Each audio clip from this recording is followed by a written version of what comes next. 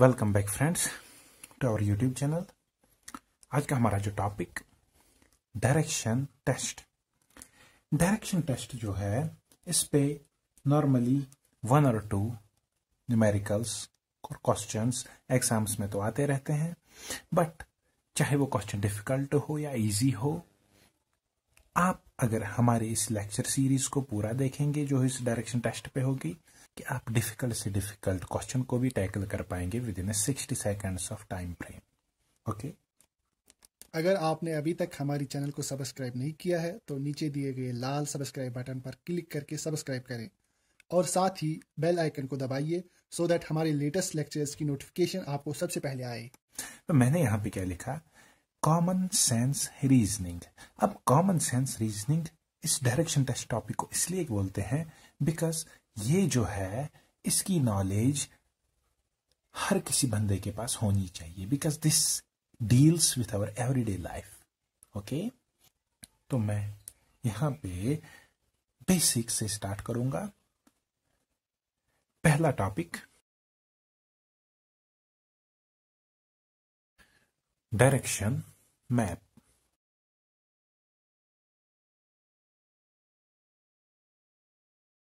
There are 4 main directions,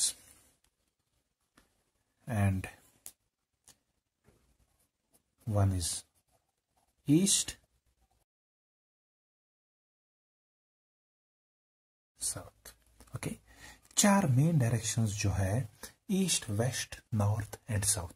ये आप सबको पता है कि ये डायरेक्शंस जो है नॉर्मली इन एवरीडे लाइफ में यूज होती है, बट हम इन 4 से और 4 डायरेक्शंस निकालेंगे जो हम लेटर ऑन इसी लेक्चर में आपको बताएंगे। ठीक, मेन 4 डायरेक्शंस जो हमारे पास आ गई, east, waste, north and south.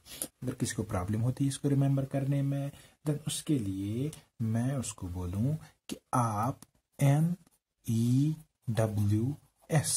ये टर्म याद रखिए। ये क्या है? Simply news. ओके, न्यूज तो हमें पता है। Now N will stand for north, E east, W will be west and S for south. Okay, अगर किसी को याद नहीं रहता है देन वो ये टर्म यूज करके इन 4 डायरेक्शंस को, 4 मेन डायरेक्शंस को याद कर पाएगा।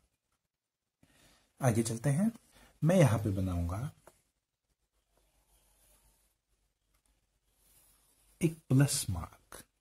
ठीक है, प्लस का निशान मैंने यहां पे बनाया। अब इस प्लस के निशान पे जो है ये 4 डायरेक्शंस हम प्लॉट करेंगे। यहां पे ईस्ट, यहां पे वेस्ट, यहां पे नॉर्थ, यहां पे साउथ। अब देखिए, मैंने 4 डायरेक्शंस जो है इस प्लस मार्क के एंड पे 4 एंड्स पे प्लॉट की और मैं इस वाली डायरेक्शन को बोल रहा हूं ईस्ट। अब इरेस्पेक्टिव आप कैसे बैठे हो, आपकी एक्चुअल डायरेक्शन क्या है, जब भी आपके सामने पेपर होगा आप उस पेपर पे एक प्लस मार्क ड्रा करेंगे एंड उस प्लस मार्क के राइट साइड में आप ईस्ट लिखेंगे। ठीक है, एक्चुअल डायरेक्शन कहां होगी उससे आपका कोई लेना देना नहीं है। आप प्लस मार्क ड्रा करेंगे एंड टॉप पे लिखेंगे आप नॉर्थ, बॉटम पे south, right side east and left side west. अब इसको थोड़ा मैं यहां पे भी लिखूंगा, this is the right side, this is the left one, the top one and bottom one. Okay, अब आपको समझ आया होगा कि राइट, लेफ्ट, टॉप, बॉटम में क्या लिखना है। ये आप माइंड में रखिए बिकॉज ये आपका हर किसी क्वेश्चंस में यूज होगा। ओके, कुछ इंपॉर्टेंट पॉइंट्स मैं यहाँ पे लिखता हूं जो आपने याद रखने हैं, जिनके बगैर आपका क्वेश्चन गलत हो सकता है अगर आप उनको सीरियसली ना लें। ओके,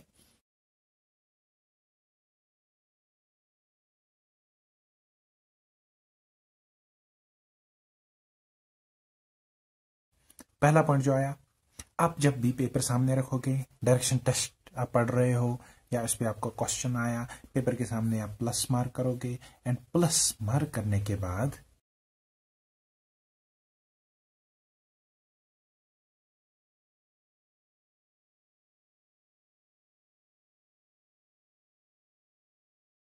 यहां पे देखिए मैंने क्या लिखा, always draw north eight top and south at bottom, east eight right and waste eight left.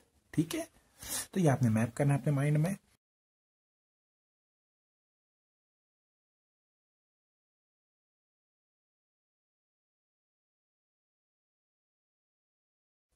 एक पॉइंट और, सनराइज जो है वो हमेशा एंड हमेशा ईस्ट से होता है। ठीक है, ये जो हमारा ईस्ट है, जो हमारा राइट साइड है, यहां से ही सनराइज होता है। एंड अगर सनराइज ईस्ट से होता है देन इसके अपोजिट जो होगा वहां से सनसेट होता है। ठीक है,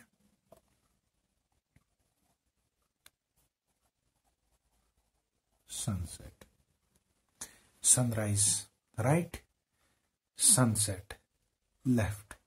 ठीक है, ये पॉइंट्स अपने याद रखिए। चलिए आगे चलते हैं। यहां पे लिखें, सनराइज जो होता है वो हमेशा एंड हमेशा ईस्ट की ओर होता है। ठीक है, नाउ सनसेट जो होता है वो ईस्ट का अपोजिट जो है वेस्ट की ओर होता है। अब जो हमने प्लस मार्क बनाया था उससे ये पता चलता है कि हमारे right side as per me, because हम इस टाइम रेफरेंस लेते हैं अपने आप को, एंड अब हमारे हिसाब से राइट साइड जो है ये ईस्ट है। सो यहां से सनराइज होगा एंड यहां से सनसेट होगा, and this is waste and north and south. Okay, सो ये आपको यहां तक समझ आया? तो चलिए एक और टॉपिक समझते हैं। टॉपिक जो है हमारा एंगल। नाउ एंगल कंसेप्ट पे हम जाएंगे। एंगल कंसेप्ट समझना बिल्कुल एज इक्वली एज इंपॉर्टेंट है जितना 4 डायरेक्शन समझना इंपॉर्टेंट था। ओके, यहां पे मैं क्या बनाऊंगा, एक और प्लस साइन। ठीक है, एक और प्लस साइन मैंने बनाया, एंड अब इस प्लस साइन पे मैं ईस्ट वेस्ट नॉर्थ साउथ नहीं लगाऊंगा, इस पे मैंने आपको एंगल समझाना है। तो मैं यहां पे लिखूंगा 0, 0 से स्टार्ट करेंगे, this is 0 degree, yes 0 degree, that's angle. Now 0 degree से जब हम स्टार्ट करेंगे तो यहां पे हमारा 90 डिग्री आएगा, because this is perpendicular, and उसके बाद 180 डिग्री आएगा, उसके बाद प्लस 90 270 डिग्री आएगा, एंड देन यहां पे जो है 360 डिग्री भी आएगा। अब इस प्लस साइन में मैंने क्या किया, मैंने राइट साइड 0 बनाया एंड लेफ्ट साइड 180 बन गया, एंड मेरा जो एंगल है वो किस डायरेक्शन में आता है, मैं यहां पे एरो बनाऊंगा।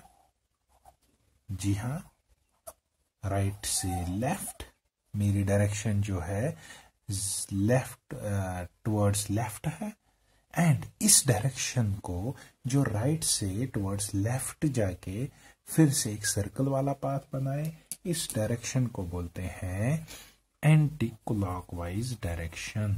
एंटी क्लॉकवाइज, क्लॉकवाइज तो आपको पता है, जैसे क्लॉक घूमता है ये उसकी अपोजिट है, तो इसलिए इसका नाम एंटी क्लॉकवाइज आया। अगर हमने यहाँ पे 30 डिग्री का एंगल लेना है तो मैं क्या करूंगा, 0 से मैं एंगल मेजर करूंगा, एंड एंगल मेजर करते करते मैं टुवर्ड्स एंटी क्लॉकवाइज डायरेक्शन जाऊंगा, और यहाँ पे नॉर्मली हमारा 30 डिग्री एंगल आएगा, एंड इसका एरो इस डायरेक्शन में होगा। ओके, तो जब हम एंटी क्लॉकवाइज एंगल मेजर करेंगे तब हम एंगल भी एंटी क्लॉकवाइज ही बनाएंगे, और रेफरेंस लाइन जो है वो हमारी होगी right side of plus sign. सो ये हमारी 0 लाइन होगी उस टाइम जब हम एंटी क्लॉकवाइज सेंस में क्वेश्चन कर रहे हैं। ओके, मेरे से पूछा गया है पहले आप 30 डिग्री बनाइए एंड इस पॉइंट को ए मार्क करिए, एंड इसके बाद ए के बाद और आप 90 डिग्री चाहिए। तो मैं क्या करूंगा, मैं अब इस 30 को रेफरेंस लेके और 90 डिग्री जाऊंगा, ठीक है। 90 डिग्री गया मैं, तो जो नेक्स्ट पॉइंट मेरा होगा वो यहां पे होगा, से दैट इज बी। सो ये हमारा जो एंगल है ये 90 डिग्री आया। एंड इस सारे एंगल का सेंस जो है वो है एंटी क्लॉकवाइज। ओके, तो इस एंगल में, एंगल कंसेप्ट में आपको पता चला कि एंटी क्लॉकवाइज हम कैसे मेजर करते हैं एंड कैसे ड्रा करते हैं, ठीक है। नाउ सेम सेंस हमारा क्लॉकवाइज एंगल के साथ होगा। नाउ क्लॉकवाइज एंगल को यहां बनाएंगे,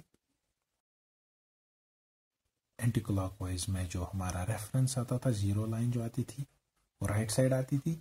नाउ इस टाइम हमारा जो जीरो लाइन आएगी वो लेफ्ट साइड में आएगी। Okay, so this will be our zero. ये हमारा 90 डिग्री बनेगा। स्टार्ट हम करेंगे जीरो लाइन से। जीरो लाइन से जब हम स्टार्ट करेंगे तो हम जो एंगल लेंगे वो इस डायरेक्शन में लेंगे। ओके, हमारे एंगल की जो डायरेक्शन है वो है this sense of measuring angle is known as clockwise sense, because हमारा क्लॉक जो है वो भी इसी डायरेक्शन में चलता है, ऐसे ही चलता है। क्लॉक जो है हमारा ऐसे चलता है, ठीक है। एंड हम एंगल भी मेजर ऐसे कर रहे हैं, इसीलिए हम इसको कहते हैं कि ये जो है ये तरीका क्लॉकवाइज है एंड ये एक तरीका एंटी क्लॉकवाइज है। नाउ अगर हमने यहाँ पे प्लॉट करना है, यहाँ पे हमने बोलना है 45 डिग्री कहाँ आया, तो हम बेस से मेजर करेंगे 45 डिग्री एंड जो हमारी लाइन बनेगी ये हमारा पॉइंट बनेगा, ए और बी जो भी आप इसको कहो। एंड उसके बाद जो भी एंगल हमने मेजर करना है वो हम इस डायरेक्शन में मेजर करेंगे। ओके, से this is 90 degree and this is C. Now starting से 90 प्लस 40 जितना 45 जितना भी आएगा वो हम स्टार्टिंग से एंड तक उतना एंगल उसने ट्रेवल किया, बट जो भी एंगल इसमें मेजर होगा वो क्लॉकवाइज होगा। तो ये दो सेंस हमारे एंगल मेजर करने की, ठीक है। ये आपको समझ आया होगा, एंगल और डायरेक्शन सेंस। नाउ हम एंगल कंसेप्ट और डायरेक्शन कंसेप्ट को यूज करके एक और प्लॉट बनाएंगे जिससे हम और 4 डायरेक्शंस जो है वो मिलेगी, ठीक है। चलिए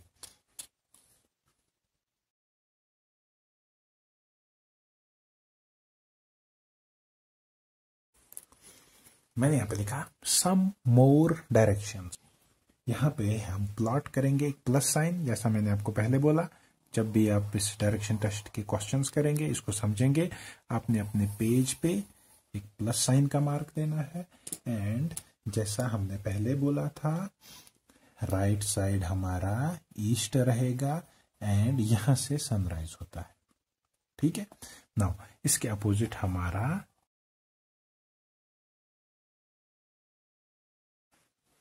ईस्ट, वेस्ट, नॉर्थ, साउथ। ऐसे ही कंसेप्ट मैंने एंगल्स में यूज किए थे।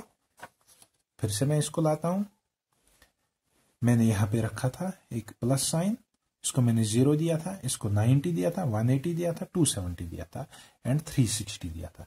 अब मैं यहां पे इस ईस्ट वेस्ट को अगर हम एंगल एंटी क्लॉकवाइज मेजर करेंगे, एंटी क्लॉकवाइज कंसेप्ट में मैं इसको 0 डिग्री मार्क करूंगा, इसको 90 डिग्री मार्क करूंगा, इसको 180 डिग्री मार्क करूंगा एंड इसको 270 डिग्री मार्क करूंगा एंड फिर से वापस ये हमारा बनेगा 360 डिग्री। अब इस डायरेक्शन और एंगल को हमने मिलाया, हमें ये पता चला कि ईस्ट और नॉर्थ के बीच जो एंगल है वो है 90 degree. Okay, and same north और वेस्ट के बीच जो एंगल है वो भी 90 डिग्री एंड सेम यहां से भी 90 डिग्री एंड यहां से भी 90 डिग्री, ठीक है। यहां पे मैं लिख सकता हूं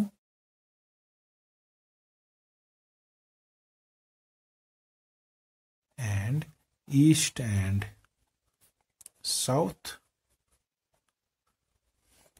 ईस्ट एंड साउथ। अब देखो यहां पे 2 सेंस आते हैं, ईस्ट एंड साउथ, अगर हम एंटी क्लॉकवाइज मेजर करेंगे then this angle will be 270 degree, and अगर हम क्लॉकवाइज मेजर करेंगे देन 90 डिग्री। तो मैं यहां पे लिखूं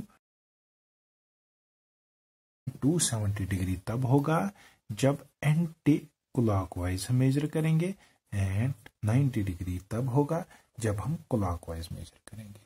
now angle between east and waste,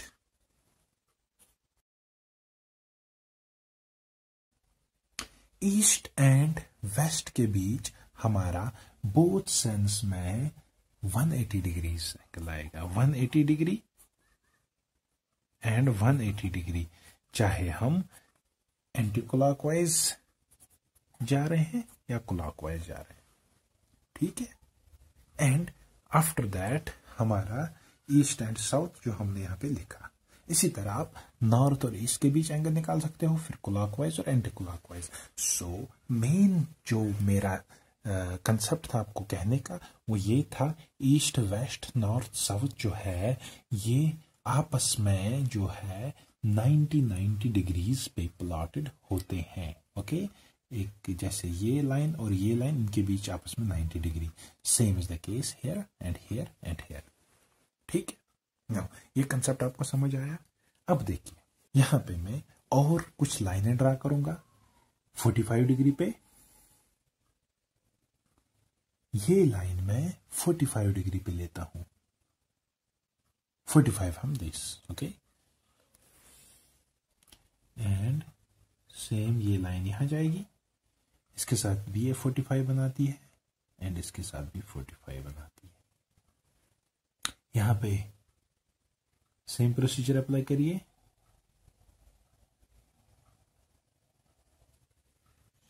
ये भी हमारी इस लाइन के साथ 45, इस लाइन के साथ 45, ओके।